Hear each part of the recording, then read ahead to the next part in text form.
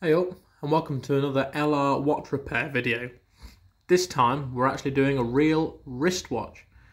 As you can see, it is a rotary, mechanically driven watch, and this watch is actually working. Now, when I went to a shop in Stirling a few weeks ago to buy some other watches, I bought some pocket watches and things to work on. He asked me if I wanted to take this. I says, how much do you want for it? And he said nothing, so that was good enough for me. So, unfortunately, this is going to become a tool to learn on. Now I'm going to be straight up from the start. Yes, it is working. It seems to be working absolutely fine. All the hands are free. The second seems to keep good time, but you've got to start learning somewhere. So I'd rather start learning on something that I know actually works rather than something that's broken, so I can guarantee for a fact whether I'm actually repairing it or not. Now the actual date set on this watch is quite an inventive mechanism.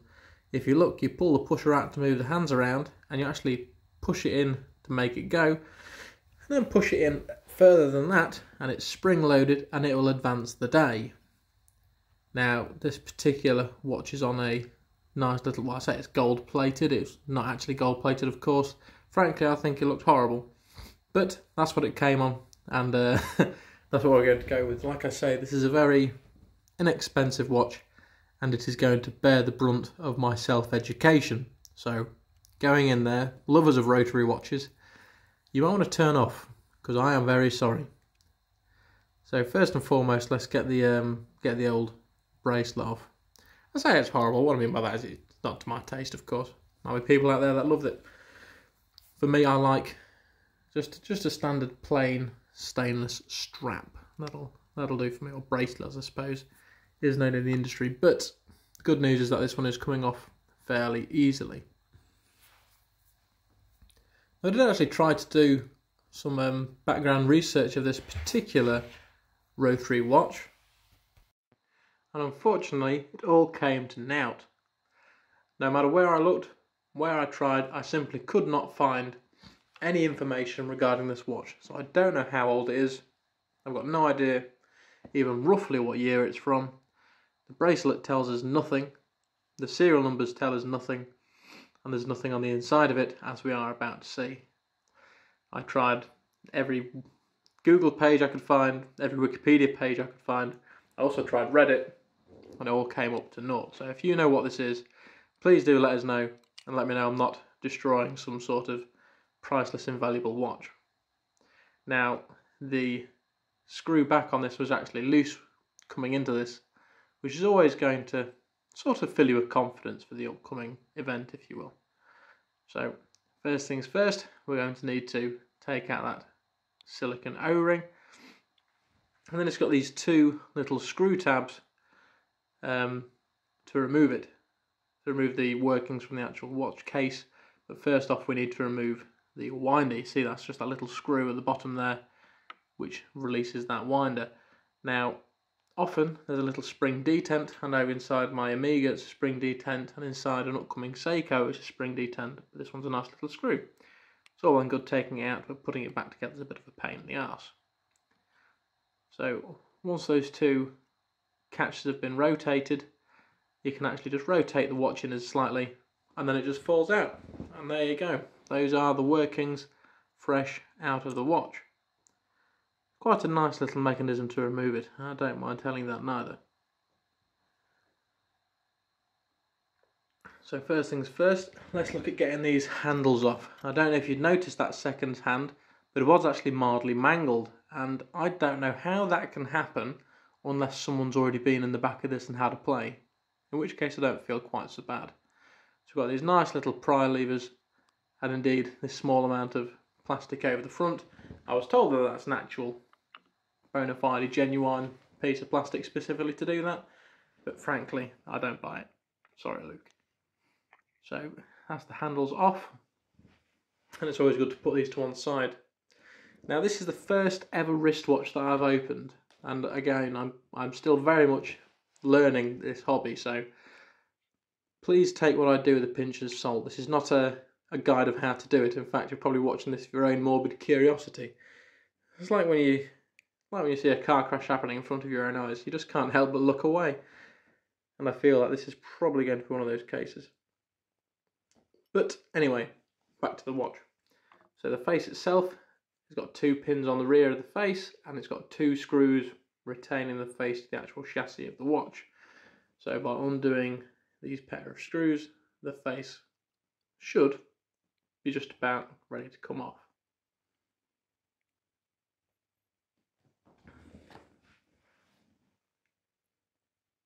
So the face of this watch is in actually quite remarkable condition. If it has been open, there you go, that's straight off, and now you've got that lovely views to the front side of the watch. So it's straight off, that doesn't need any work at all, that's quite good just to chuck to one side and leave it there really. So now what we've got is the date wheel there. We've also got what looks like a cannon pinion, and we've also got some new dials which I'm not used to looking at, which I'm assuming are to do with the date set mechanism. This is the first time I've looked at a date set mechanism. So what I'm trying to do here is just try and figure out the way to do it. You can see we've got a spring detent on the left, got some sort of cannon pinion in the centre, but first we've got to remove that wheel there.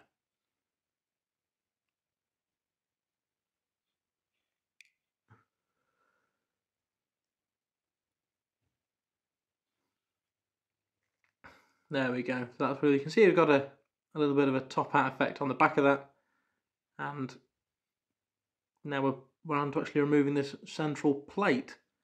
So I don't know what that plate does, but by removing the screws from it, oh sorry, we're not actually on the plate at all, I'm lying to you completely, we're on this spring detent. It's very difficult to see.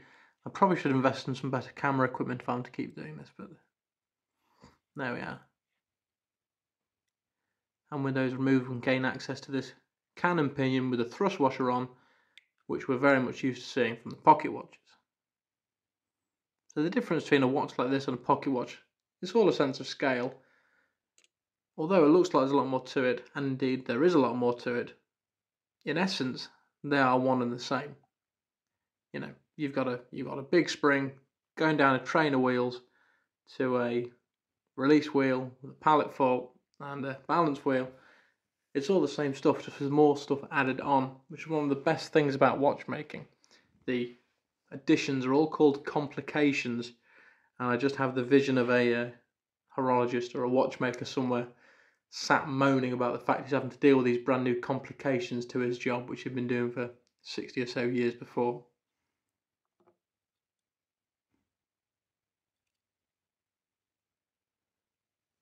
Something I noticed with this watch as I was disassembling it is it seemed that a lot of the screws were done up incredibly tightly.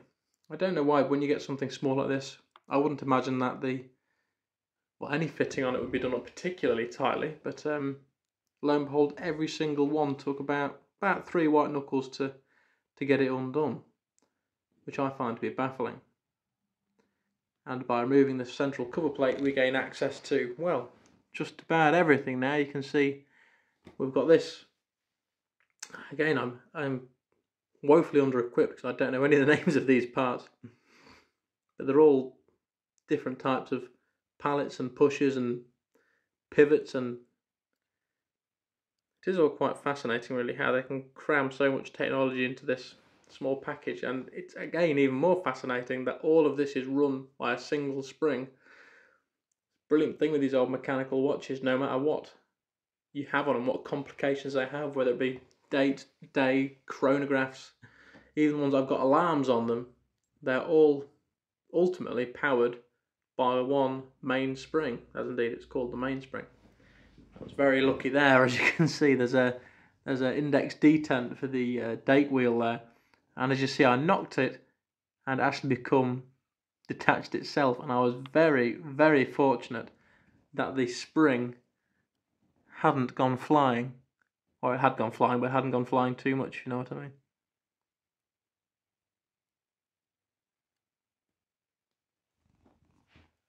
It's another thing I've noticed, the difference between a wristwatch and a pocket watch.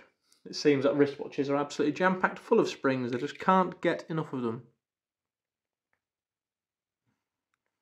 And here you can see we're on a zoomed in view of me trying to release that particular spring without it sending itself into next week.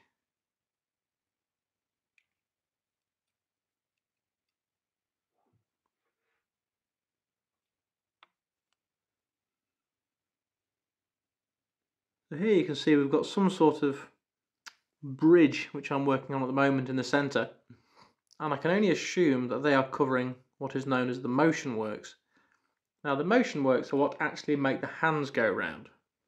So there's a series of cogs which the hands of the watch actually friction fit onto, and even if it's coming through the watch or if you're hand winding it to set the time, they have to enact on the motion works, and I believe that is what I've just took out there. And this particular little sprocket took me completely by surprise. It's in a very novel fitting which I haven't seen before. You can see it's finally come up, but underneath it it's actually held in an almost semicircular sort of D cutout with some spring tension on it, but the spring actually seems to be set into the chassis of the watch. You can see that's what I'm trying to do there. I'm playing with it in an attempt to try and remove it, or indeed I was. I just simply cannot get it to go. So in it remains. So here we're moving over to the keyless works of the watch, and first off we've got this, again another spring on another plate, which is actually putting tension on the crown and the stem and the puller, etc. And you can see it's sprung loaded because it's just tried to fire itself out.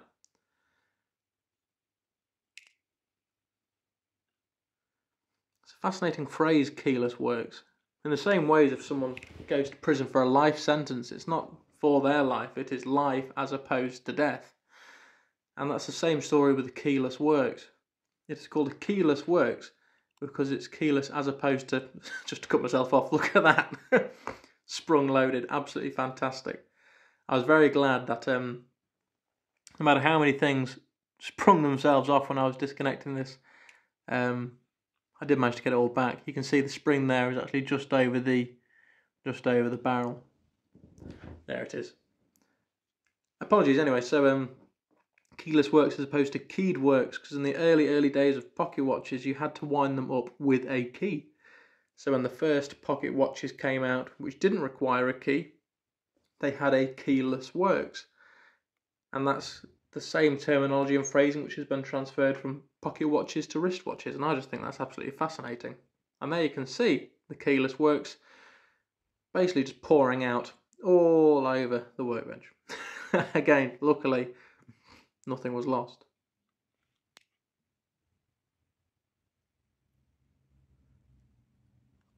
So continuing with the removal of this, we've got this sprung loaded section here, and I did have the correct name for this and it was just on the tip of my tongue, and now it's completely evaporated unfortunately.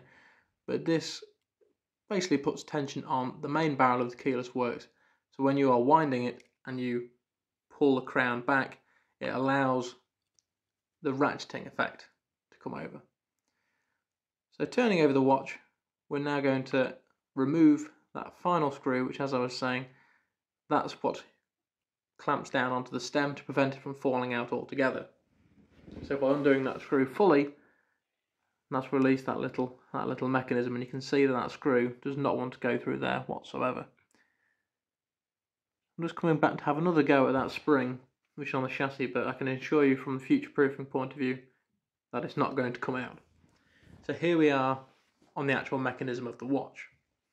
So the first thing we're going to do is we're going to remove the balance wheel. Now the balance wheel is obviously an incredibly sensitive piece on the construction or deconstruction of a watch, with the hairspring on the side of it, so called because it's the thickness of a human hair. If you pinch that or crimp it, it's good night Vienna. It's all over. It's completely knackered. So it's always best to try and remove that where possible. You can see we know we're on a rotary watch because of that printing there. And what I'm trying to do here is let down the mainspring. We know that it's working. We know that it had tension in the mainspring. And if I undo any of this whilst there's tension in the mainspring, it's all going to fire out. So what I'm doing is I'm just holding off the click, which is that piece at the top. It's effectively the pawl of the ratchet, and I'm just allowing that main wheel to slip between my fingers. In reality, I could have put the stem back in and I could have held it on the stem and undone it. That would have had the exact same effect, but I did okay doing it like this. And with this, I can undo the screw, which removes this, I suppose you'd call it a first drive sprocket, from the mainspring. So there we can see the logo screen printed onto that first drive wheel with the winged wheel on there. Apparently that was first introduced in 1925 and it has been the exact same ever since. So that logo is nearly 100 years old and it's still used on watches today. Of course I don't know how old this watch is, but regardless it's still about 100 years old. So with the click off, I can now remove the click spring. I was very happy with how easily that came off. It didn't put up any fight whatsoever. So this second wheel, you'll notice there's something slightly wrong here. It's actually a left-handed thread. So what's meant by that is, instead of being righty-tighty and lefty-loosey, it's righty-loosey and lefty-tighty, just to be thoroughly upsetting. Now, I sort of knew that this was going to be like this, just from videos I've seen and advice that I've had, so I went in on the proposal that it could be a backwards thread. And it's always worth having that in the back of your head, because at the end of the day, you can be trying to undo it and undo and undo, and eventually it'll just shear the head of the screw clear off, and then again, it's good night Vienna. So you'll notice as I'm taking off this bridge, there's a part I missed. On that secondary wheel, there was actually a very, very small space underneath it. I'm very glad I noticed, otherwise it'd have fallen off and it'd have never gone back together properly. And I suppose you've just seen what I've got there. There's lots of tiny, tiny mixing pots that I used to have for another hobby. And what I'm doing is, as I'm taking off a level of the watch, so taking off the bridge and everything underneath it, I'm keeping it all separate in these little pots, and that's in an effort to try and help me put it back together. So with the bridge off, we're onto the trainer wheels. This one is the minute wheel, so that is the long, thin stem which runs through the centre of the chassis of the watch and comes out, which the minute hand stabs onto. And now I'm sure there are proper names for these wheels, but all I can tell you is that they're the drive wheels at this point. Again, as I go on and I get more and more involved in this, I will really endeavour to learn the proper names for these things, rather than just the wheel or the spring. I do know this particular one is the escapement. I'll get that sent off as well.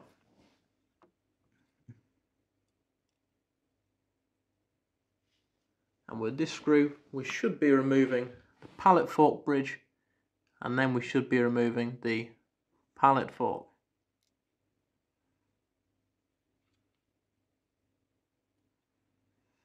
Again, some of these are a little stiff, so they require just a small amount of screwdrivering underneath to try and pull them up.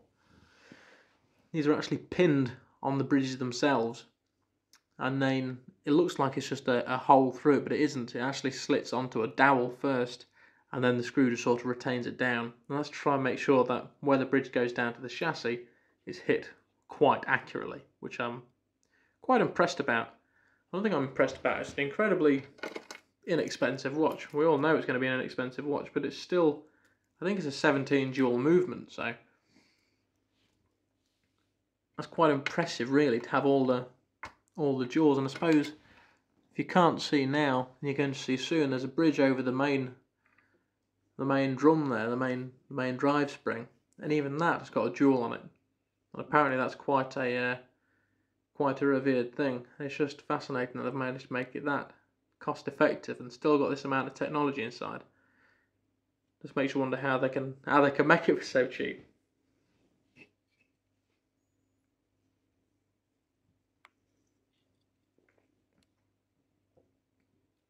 So with the screws out of that, I say with the screws out of it, they're not quite out yet.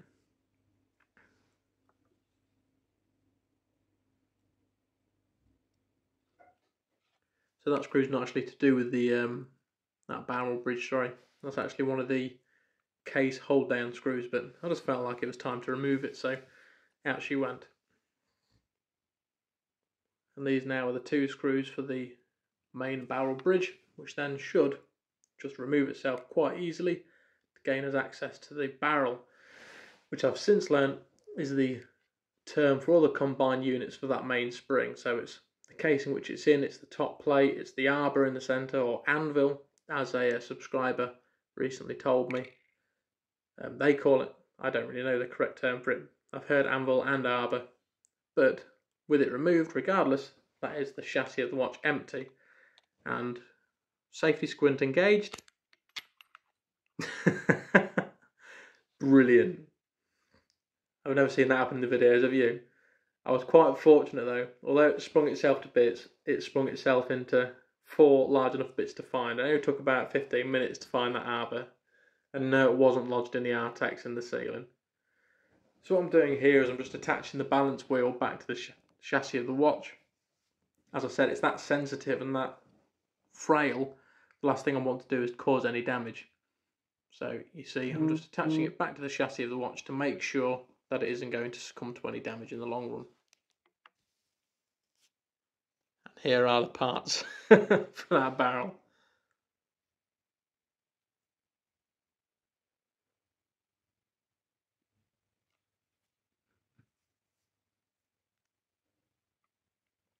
So with the workings of the watch assembled, it's time just to crack on with the actual watch case itself. And now this is a acrylic crystal, and you can see it's popped out. It's actually retained this little indicator dial on the inside, and I'm led to believe that this is to aid with waterproofing. So these discs, if you see them on the inside of an acrylic crystal, so when you press it in, it's actually putting active pressure on the crystal against the inside of that watch casing. So hopefully it should make it less likely water can get inside. Now, there's not been any evidence of water getting inside this watch, but I still find it interesting all the same. So with that removed, that should be the whole watch disassembled, and I'm just showing you off the crystal here because it's actually in quite good condition. So I don't actually think I did anything with it. I just give it a bit of the old standard NATO toothpaste polish, and that was it. It was all good to go.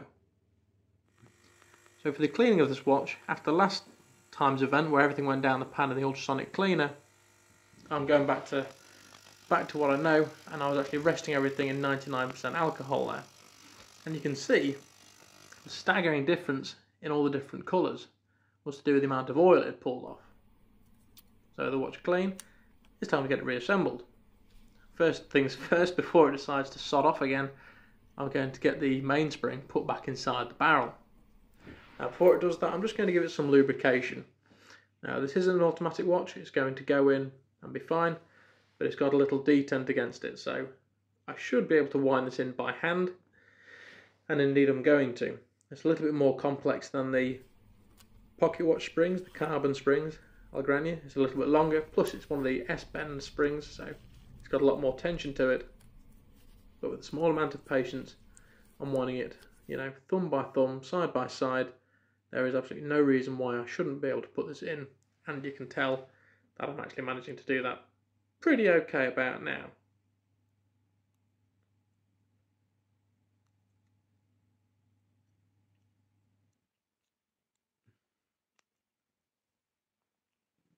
So most people you see doing this, making a bit more of a proper job of it, they've got a handy little rewind tool, which is quite fantastic. You wind it up, and it puts it into a little casing just smaller than that barrel, and then you've got a syringe plunger, and it'll plunge it in and it'll expand to fill up that barrel. And it makes a very satisfying click noise as well, I have to say.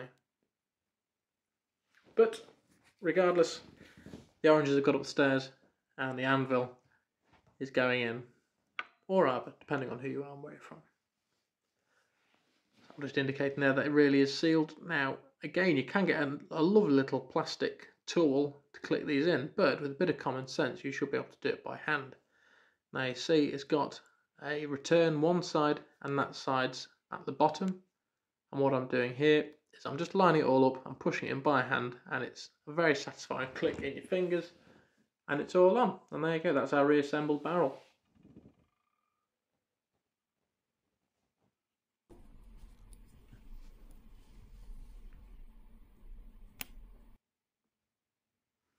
So first things first, we need to get the chassis of the watch back to a position where we can reassemble it.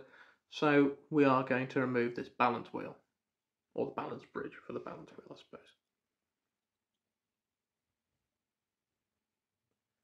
Again, requiring a very, very subtle pry off the old screwdriver, just to try and get it lifted off those dowels. And that's it removed. So now we're stripped to bare bones, let's get it put back together. So we took this side apart last, so putting this back apart first. And there you go, that's a very clear view of that crystal inside the main barrel bridge now, look, you see. So what I'm doing is I'm pushing down the bridge, making sure the wheel spins, and I'm tightening up the screws in time, so one side then the other. I'm not cinching one right down and then doing it. And I'm just giving that barrel just a little bit of a spin afterwards just to make sure it works. And here we are, we're going to crack on with the escapement, so that's the escape wheel, and then we're going to build it back to that barrel. Again, if there's a better way of doing this, or you may think there's a better way of doing this, please do feel free to let me know, because I'm not going to lie to you, I'm just some guy playing about with this, and you know, there are many ways to skin a cat, and I'm sure there's many ways better than mine. So here I am assembling the trainer wheels. You can see I've actually put that together. I end up actually having to remove that second wheel that I put on, just to get me a little bit more access to put this back on.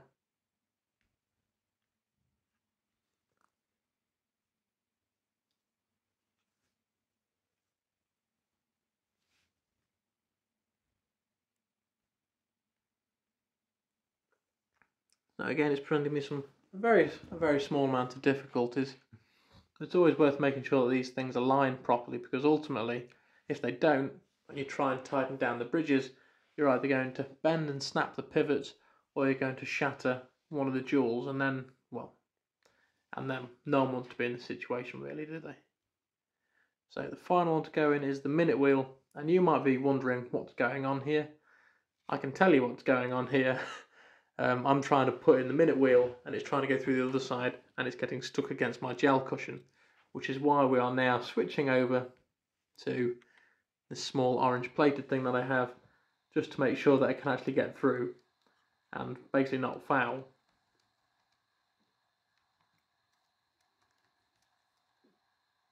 And with that in place, we can get the barrel bridge put on.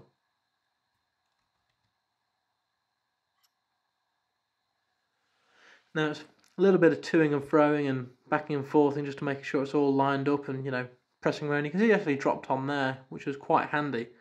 But one thing you can do is you can put a very small amount of tension on the bridge itself, and then whilst you're holding the tension on it, what you can do is spin the wheels, or spin the drive wheel anyway. By the drive wheel I mean the barrel, if you will.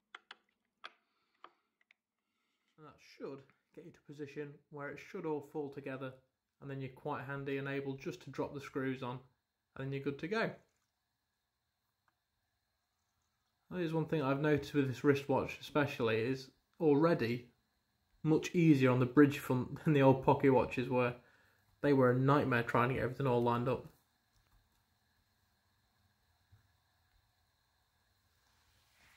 So with that bridge in place, we're going to drop that spacer back on, and we're going to drop this second wheel and this sort of idler wheel. And I've actually got the proper lubricants now, so this is a proper Mobius oil going in with an actual applicator on the high friction area there to make sure that it doesn't cause any damage, basically. And again, watch out for the sneaky backwards thread. That will come up and it will bite you, and you will come a cropper on that. Which frankly is what nobody wants. But you can see it's lubricated, and what I'm doing, I'm just giving it a bit of a spin round now to make sure that it's fully seated and there's nothing pinching, and we're all good to go.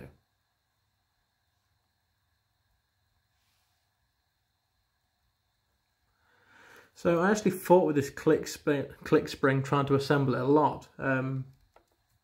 I put the spring in first, and then I was trying to get the click on afterwards, and frankly that wasn't working for anybody because it just didn't want to go. So what I found was perhaps the best thing to do was how I just did it there. I actually put the click on first, and then I snuck the spring underneath it, and then I made it fit at the bottom afterwards, and that seemed to be the best way to do it. And with that on, obviously I'm going to keep constant pressure on it because I don't trust myself to not knock that spring off and send it flying. But now it's on, I can put on this lovely monogrammed sprocket, and that should retain that click spring.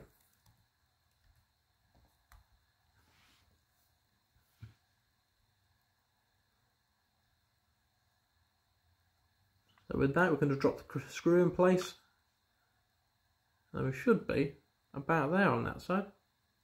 Now obviously there's a couple other things that we need to do. We need to get the pallet fork put on, and of course we also need to get the balance wheel put on there, but we're not going to do that just yet. And the reason we're not going to do that is because I quite like the noise it makes there. So turning the watch over, and this is the business end of things. This is what's going to turn this bit of clockwork into an actual watch. And here we're going to put the keyless works back in first.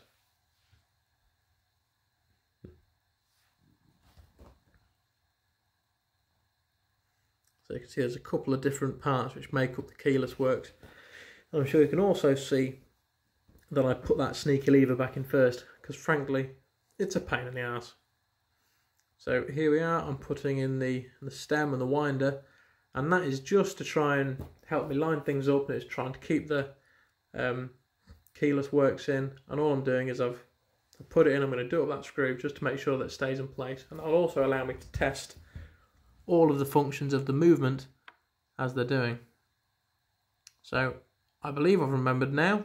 I believe that is called the yoke, which is going in, which is that spring to cover that item there, and that is actually the spring for when you're pushing down. That's just gone in there at the top. So when you push down, that's what returns the pusher back to its original position. And again, we're just going to go with a little bit of oil on that third idle wheel down the bottom there, which is all part of the time setting works. There's a lot happening in a very small amount of time here. I'm trying to keep up. So again, we've got proper oils now. So now these are in. There's a very high friction area. So we're going to be going in with some synthetic silicone grease, which is a lovely, lovely blue colour.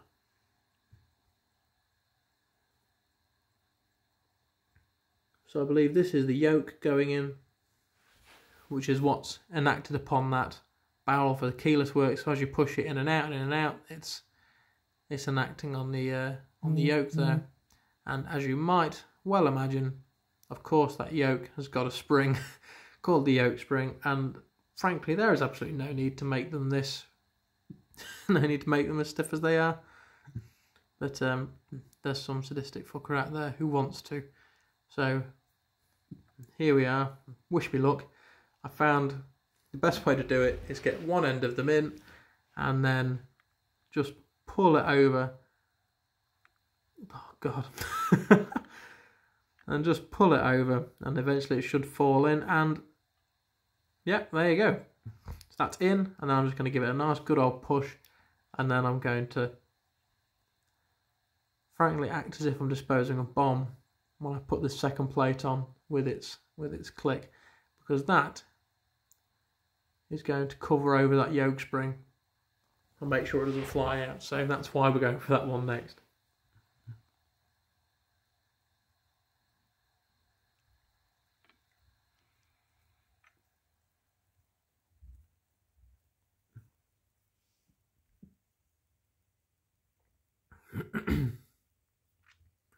So one thing which plagued me here, which is a comment that was made in my previous video, is that I was using screwdrivers which had become magnetic. Now, these were not magnetic screwdrivers when they were new. They were not sold as magnetic screwdrivers, but it seems like screwdrivers have the ability to gain magnetism. So what I need to buy is it's like a block, a degausser we'd call it, and it's what you can buy to actually make screwdrivers magnetic, but it's also got a portion to remove the magnetism or to degauss them, which is very useful for me. So here we've got a new view, all zoomed in, and what I'm going to do is I'm going to grease the rest of these very high friction parts. So I've been working on the camera work for this video specifically, and this is a new view which allows me to get much more zoomed, and also, I don't know if you've noticed, but the autofocus issue has been remedied, but because of that it's also removed the stabilisation. Now, I don't currently have a way around that, so you'll have to let me know what you prefer. A shaky camera where I can get this lovely zoomed in view, and where I'm not auto-focusing out to my knuckles, hair as they are, every 5 minutes. Or tell me if you want to see some knuckle, just because you can't be dealing with the shaking so much. That's one of the strangest sentences I've said today. So there I am, look, you can see I'm just playing with the stem of the old watch, just making sure that everything's lubricated where it needs to be. And I think there's a requirement for just a little bit more, because that is part of the date set works. And I'm sure you can see that when I push it in, it actually gets pushed out. So that will be a steel on steel contact point. Now the lubrication's actually a bit of a dual purpose affair. As well as making it easier to operate, what it's also going to do is remove the wear, which is, you know, kind of an obvious thing. But where it comes in for us as watchmakers, you heard this guy, is it prevents the material from breaking down and creating swarf and bits of steel which can then float around inside the workings of the watch and destroy it. So it's sort of a dual purpose affair, which is another reason you want to get watches serviced regularly, because that always happens, but the worn down bits of watch actually get captured within the grease. So it's good because it stops from falling into the watch. Then what it actually creates is like a pumice paste or a polishing compound, and it'll basically cause those metallic parts to wear out much quicker. So that's why you want to get things serviced.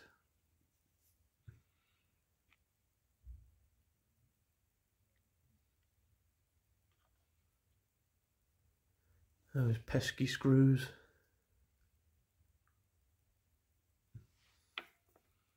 So rotary watches have always been a bit of a name. I've always known the name rotary watches. In fact, my cousin bought me a rotary watch for my 21st birthday. God love him. And I wondered why it was such a thing in Britain especially, and I was actually able to do some looking up on the watch brand itself. Now, they were established in 1895 in Switzerland, so they are a genuine Swiss watch.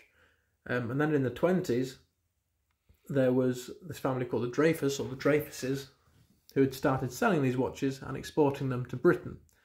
And it actually became one of the most successful markets for the watch. So there you can see I'm just giving that bit of a lubricate as well, because it's a steel on steel part. So they were an incredibly successful watch in the British market. Now in the 20s they remained, and as I said before, the rotary logo was introduced in 25, and they stayed there, just gaining more and more wealth until eventually they were adopted by the British Army. So if you were in the British Army, chances were that you were going to have a rotary watch, and even if you didn't, you'd certainly know the name. And then all of a sudden, round about 1940, the Second World War broke out. Now, without getting into the details of that, it meant swathes and swathes of people getting drafted into the British Army. So more and more people getting drafted to the army, more and more watches being made. And because of that, there was rotary watches in almost every household in Britain, and that is how they became such a popular name. So in 2006, rotary watches were elected as one of the UK's super brands, and has retained its place all the time whilst being incredibly cost effective. And as you can see, they're actually very high quality as well, really, for what they are anyway.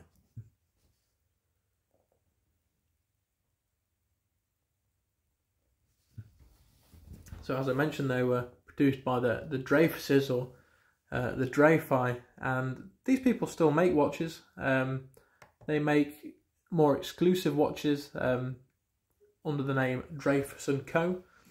And I don't really have lots of information about them, but I do know that they are that's sort of the more high-end version of them.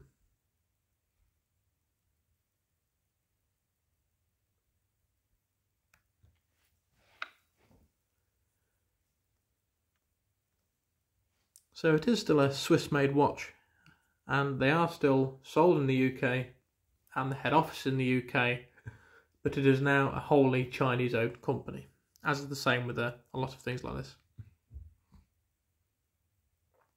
So as you can see, I've glossed over quite a lot of the commentary here as this watch has been flying back together. I hope you've been keeping up with what's been happening, because frankly I don't know if I could explain it or not.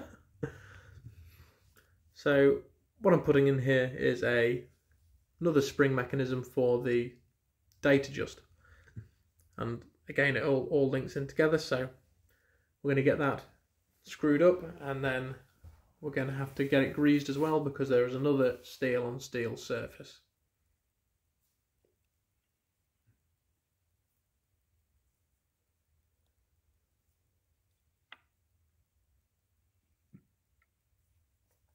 So one thing which is not mentioned on this watch, that's a lovely view of how the date adjust works.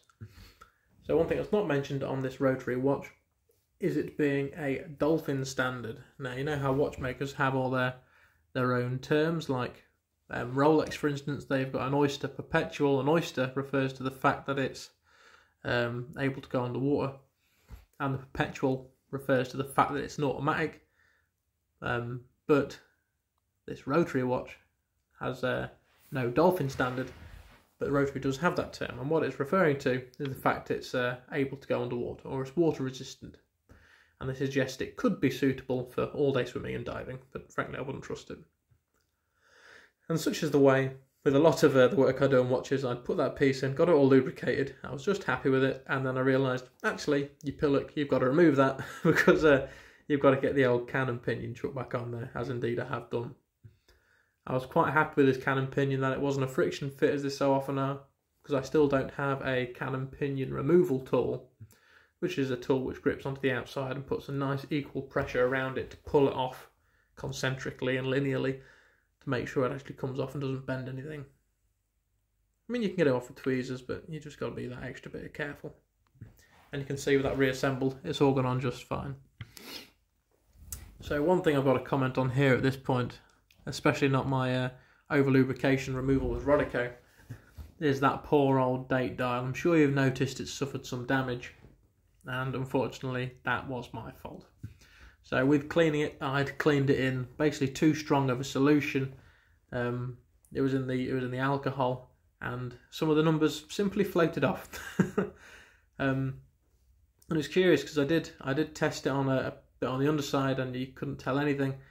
And I tested it in between the letters, and nothing happened. But it seems that where the numbers are, they are quite susceptible to the alcohol. But again, anytime I damage something, it's just a lesson learned. It's another way to not do something. And here we are now at the business end of things once more, trying very desperately to get this pallet fork dropped back in. So these actually sit on their pivots. What I mean by that is if the pivot isn't in, it will drop onto the tip of the pallet fork. So what I've learned is best to do is to try and get that bottom side in the jewel, and then pick up the pallet fork bridge as I'm doing here, and try and drop the jewel over the pivot, and then try and focus on getting it landed. So you can see I'm actually going to try and pick the pivot up with the jewel. It's not quite working for me just yet. Oh, it's dropped in there, and because it's dropped in there I've left that a little bit high, and I'm trying to get it all picked up, and eventually it'll go, and you can tighten it up with a screw. And it's time to test to make sure it works. It's already a good start because I'm able to put some wind into it. If that wasn't connected properly, I'd be winding it and the work should just keep spinning round and round and round. So with a little bit of tension put on that mainspring, lovely. You can see that pallet fork is just going to snap back and forth, and that means that the power has gone through all the train of wheels and is sitting on that pallet fork properly, which means it should be ready to put the balance wheel and the balance wheel bridge on, and then as you see so often it should just spring into life. Now this is a very, very exciting moment for me, or as exciting as you're going to get, because it's just, it took forever, and I've cut a bit of it out because it took bloody ages. And you see it's trying to go there. There it goes, absolutely brilliantly. And oh, it stopped. And yes, don't count your chickens before they've hatched. What I did there is I'd put the balance on, and that balance bridge wasn't seated properly against the chassis of the watch, which allowed the nose of it, where that shock setting was, to actually grip onto the pivot for the balance wheel and stop it from running. Luckily no damage was done. As I say, I wasn't really giving it grim death, but it was just enough to stop it. And now you can see I can put a proper wind in the watch, and she's running a bloody kipper. Now, I don't know if you saw on the front of the watch, it's had the phrase Inca block. And now that we've zoomed in to lubricate these jewels, I'm going to explain what an Inca block is. An Inca block is another term for a shock setting. And that is that caged jewel on the left at the top of the pivot for the balance staff. Now, what is an Inca block, you might ask? What is a shock setting, you might ask? It is a jewel which is held in a spring, basically, so it gives you a little bit of movement. In old pocket watches, if you were to ever drop them, you can guarantee you're going to do some damage. Now, you might think that's obvious, you're going to bend the case, but it's not that we're talking about. If you would drop an old pocket watch, chances were you would snap the pivot for that balance staff which is spinning round, or you'd damage it, or you'd do some sort of irreparable harm. And I have to laugh at myself here. God loves someone who tries. So they came up with this, the shock setting. Now these are on some very old watches. And this is the first one I'd ever done. Now don't let this fool you. That is probably only about 2 or 3 mil wide. And I'm going to remove it. And you can see what it is. It is a teeny tiny little cage holding in a shock setting. And that cage acts like a spring. So if you were to drop it or move it around, it's on your wrist, it's going to be moving around more than a pocket watch. It effectively allows just a small amount of give to allow that shock setting to move. And there you go, you can see now that I'm going to remove that shock setting with a bit of Rodico, and that's the balance staff floating around on the inside. So what you do with these is you take them out and you clean them up, and now you can see I've got a single drop of oil on there. And these are a 2-part, it's a split device. And you can see that top I'm going to pick up and drop it on there to effectively make just a drop of oil for the balance staff to rotate in. And that is going to be held together just by the surface tension of that oil. I should probably stop working on paper towel like this because it's very, very difficult to pick something up. In the same way you get a journal on a turbo bearing or something like that. And you can see I've dropped it in, I've completely missed. Like an absolute Burke. Eventually I'll get it right. I'm embarrassing sometimes. Anyway, in the same way you get a turbo shaft spinning in a journal of oil, you get a balance staff here spinning in a journal of oil to effectively make it completely frictionless. So these jewels, I said before, they're hard as woodpecker lips. You know, you're gonna struggle to get anything harder. Where diamond is a 10, these jewels would be a 9, and the steel of the shaft would be about a 6 or a 7. So these jewels are hard, but because they're hard, you can take oil to them and effectively create a fantastic bearing surface. And that's exactly what we're interested in doing here. Now you can see it's just as easy as it came out. This type in particular, I very much enjoy. I have seen some other ones which you've got to rotate and remove them, and frankly they look like a nightmare, so I'm glad that we've got these here. And now you can see we are doing the shock setting on the other side. There are indeed some other jewels to lubricate. I can't remember if I show you these or not, but they were lubricated. And you've also got a nice little close-up of that damaged date wheel, thanks to me cleaning things improperly. So another comment that was made against one of my old videos, and a very appreciated comment, was it's not a good idea to put a pallet fork in an ultrasonic cleaner. Now, the reason that was given is that it shouldn't go in the ultrasonic cleaner because there is a shellac which holds on the jewels of the pallet fork, and it could cause the jewels to come off, which would it'd ruin your day, really, wouldn't it? And I can kind of see why. You know, it's quite a strong. It's a non-abrasive cleaner, of course it is, but it is quite a strong vibration that it's going to send through this. So it's probably for the best. No, you don't do it. And I never gave the ultrasonic clean enough credit. I thought it was actually very, very mild, but as we're going to find out later in the video, mild is not a thing that it is. It's actually quite abrasive when it wants to be.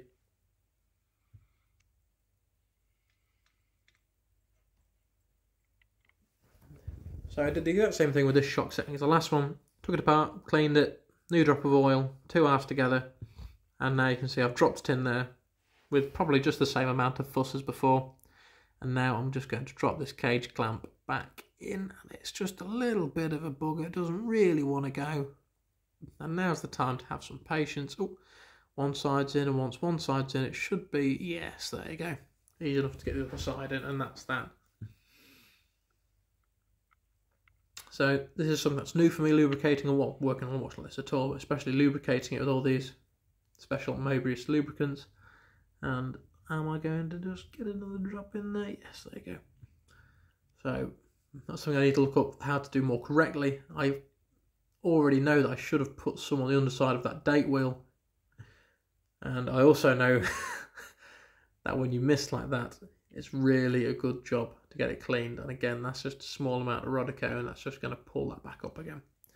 I was once told by someone who worked on these things in the past that over lubrication is probably going to be more harmful in the long run than under lubrication. Now, I think that I have probably taken that to its very limit, and I think I've under lubricated everything. But like I say, I'm still learning. I'm just some guy playing around, you know. So I know I should have had some under that date wheel, because it is, I mean, it works, but it's just, sometimes it doesn't work quite as good as you might like. So that's it. It's a watch again. It's all ticking and working, and we're going to chuck this face back on. And I'm going to commit a bit of an error here as I put the face back on, which I'm sure you're going to see very presently.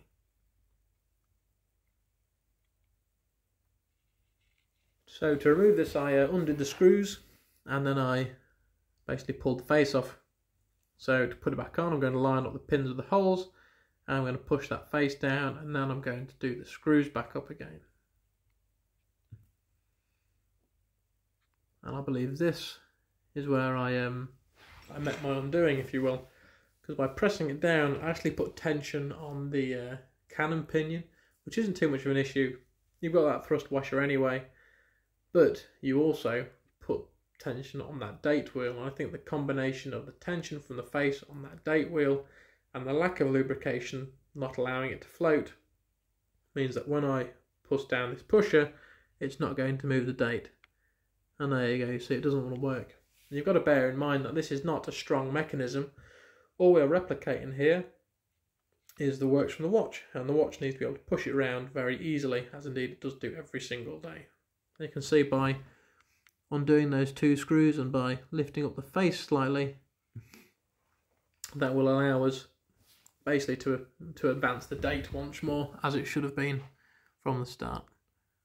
So there you go.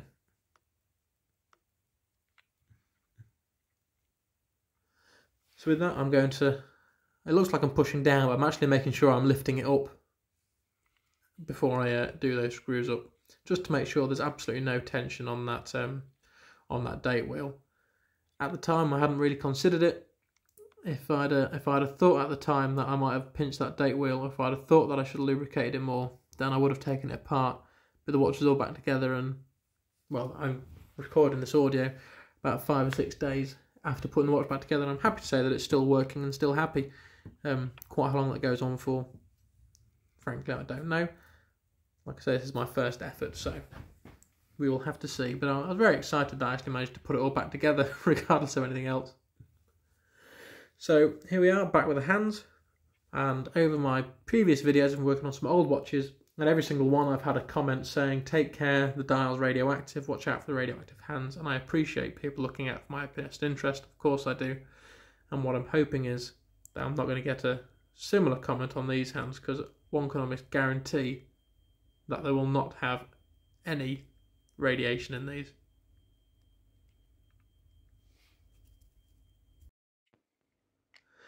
So unfortunately my second camera decided to not pick this up very well, so we're going to have a very, well, very crap view of this, frankly.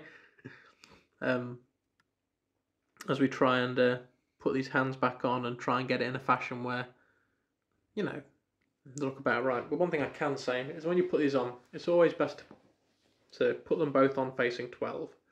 So if you put the hour on at 12, then you put the minute hand over, the minute hand over the top of it at 12 as well. Then you know that as it spins round, then you're going to be good to go.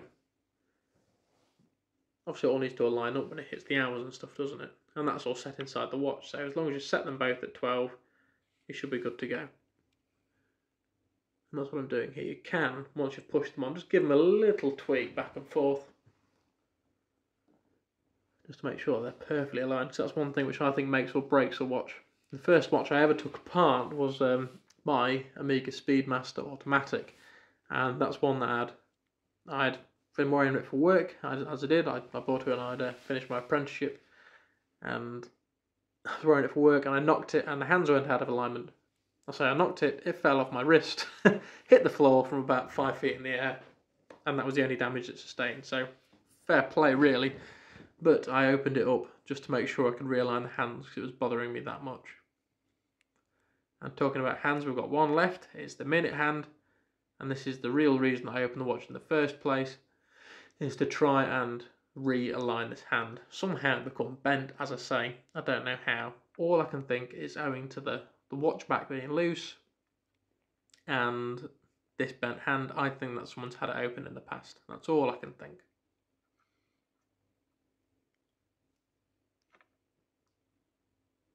So all I'm doing is I'm using a bit of Rodico here just to bolster it so I'm not bending it too far, basically, and just to try and hold on to that little bit as I try and bend it straight.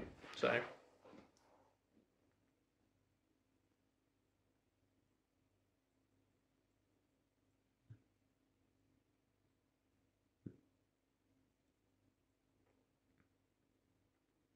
but we're very careful and bending it back and forth and back and forth. I've got it better. I wouldn't say it's perfect because frankly I don't believe it can be made to be perfect, but I've certainly got it to a point where I'm happier with it, or that it's, you know, fitting for the rest of the watch.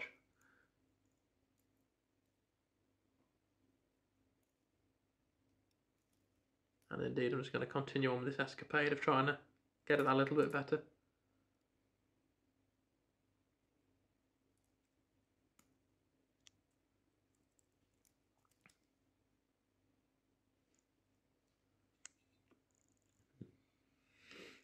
And with that finally done, we can get it chucked back on the watch, and that'll be the last hand to go on, and then we can look at casing up this movement.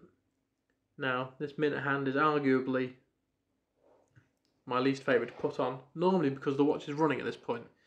Now, I could remove the force from that mainspring, which would stop it from spinning, but hey, everyone else can do it, so you watch, I'm going to do it as well. So there was a jump cut just there, and that is because of the unfortunate necessity of my own foolishness. Now, this is a date set watch, of course, and what that means is that at some point that date actually clicks over. So because of that, there becomes a time when, you know, it jumps over one day to the next, and I forgot to set it. So I actually jumped from one day to the next at around about 4 in the afternoon. So the best way to set it is to wind it until it clicks from one day to the next, and then you set the 2 arms to be midnight, and then that's that. So now that I've set that up properly, what we should see is when this hour hand comes over to midnight, you see that goes from 23 to 24, which is just how it wants to be. Because otherwise, what's the point in having a date function on it, you know?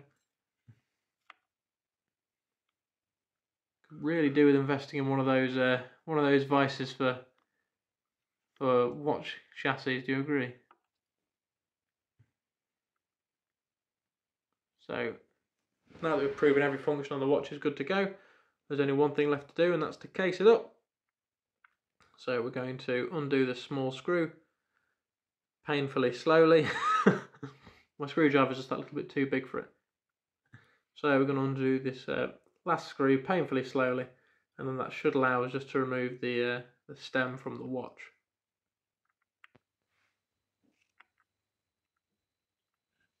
That's the thing with this hobby.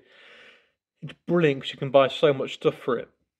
But the problem is that all this stuff makes your life so much easier, and if you don't have it, you can see why people buy it, because you just struggle all the time. You see, I can struggle with the watches, struggle with the screwdrivers, struggle with the clamps, so I need to probably start investing in some more stuff. Now, you remember I said about the ultrasonic cleaner? Well, if you believe it or not, that ultrasonic cleaner, I didn't put any fluid in, no strict cleaner or nothing. I put in water and a bit of surfactant, basically dish soap. That's all. And even that was strong enough to rip the paint off of this lovely brass disc. And that was, I say it's brass, it might be some sort of plating. Regardless, and I was just staggered by it. So again, this disc is in there to make sure that that crystal is pinched to the watch case to make sure there's no access for water, which means it's got to go in with an actual closer. So it doesn't just drop in. It's not got a bezel on it or anything, but it needs to go in on this little vise. And all this is effectively a screw, which is just going to put additional pressure on and push it into that, push it home basically. Now sometimes what you can do is you can put something soft on the inside, like a cork or something, and as you wind it down it's going to reduce the diameter of the outside. Then when you put it into the watch case, you unscrew it and it'll spring back out, filling the watch case. But that's never going to happen with this because of that that plated section on the inside. But that's well, that's it. That's now back in the watch and ticking away. So all I've got to do is put the old the shitty bracelet back on, and that'll be good to go. And frankly, I struggled more than I should have done. I blame the new pins that I put in not being very high quality, but I got there in the end, and there we are at the end. Now you can see I haven't really put in much effort to polish up the casing or anything. That wasn't really the effort here. You know, I've polished things in the past. I'd know what I was doing with that, or I'd know how to get out of issues with it. But I was mainly interested in looking at the workings. And here we are comparing it next to a real watch, which is never going to be opened, especially not by me, my lovely Speedmaster Moon watch, my pride and joy. And here we are. So I really hope that you've enjoyed watching me, well, make this very unhappy watch a little bit unhappier. I hope I've not offended too many people. Please let me know in the comments below if there's anything else you'd like to see. Thank you very much.